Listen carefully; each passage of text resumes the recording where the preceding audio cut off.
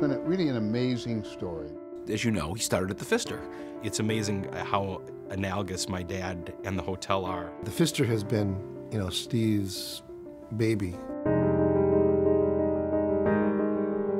Milwaukee's Pfister Hotel was a mess in 1962, in a state of disrepair, facing bankruptcy. Meanwhile, Ben Marcus was growing his chain of movie theaters and restaurants.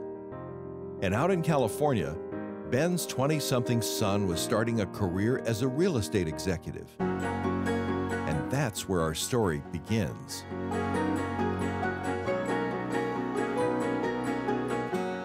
As Ben told the story to me, he had a 50-room motel in Manitowoc, and he had a friend who was a bankruptcy court judge. And by having 50 rooms in Manitowoc, the judge thought that qualified Ben to preside as the trustee over the auction of the Pfister Hotel. And Ben reluctantly agreed, he said, but he showed up that day, and he was the only one that showed up. There were no bids on it. So he bought it for the minimum bid, and it was in terrible, terrible shape. And that's when Steve Marcus returned from California to see what he could do. When the hotel was originally built, not every room had its own bathroom. One possibility was tearing it down and creating a parking lot. But Steve had other ideas. And within a few years, this rough gem had been polished, and there was a 23-story tower standing alongside it, topped by the Crown Room. Steve brought entertainment, live entertainment to Milwaukee in a very... He's not about pretense. He's not about show. He is about substance. That is my dad. He's doing he just does what he thinks is the right thing to do every day. Doing the right thing meant helping another Milwaukee institution, Summerfest. My dad was involved with Summerfest from very early on and became the president in 1975 of the board.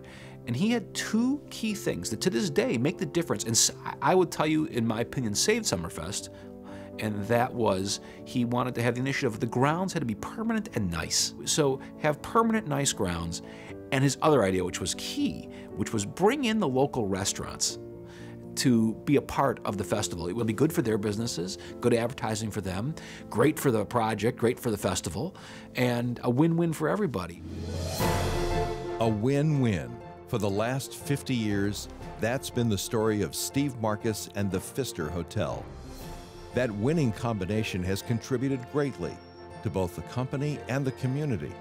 And tonight, it's our opportunity to say thank you for that contribution. Thank you, Steve. It's been a real pleasure. I just want to say how privileged and honored that I was to work for the Marcus.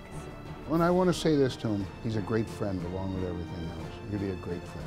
Yes, thank you, Steve, for 50 years of service, for growing, strengthening, and innovating at the Marcus Corporation, for helping make Milwaukee what it is today, for giving all of us so many reasons to say thank you.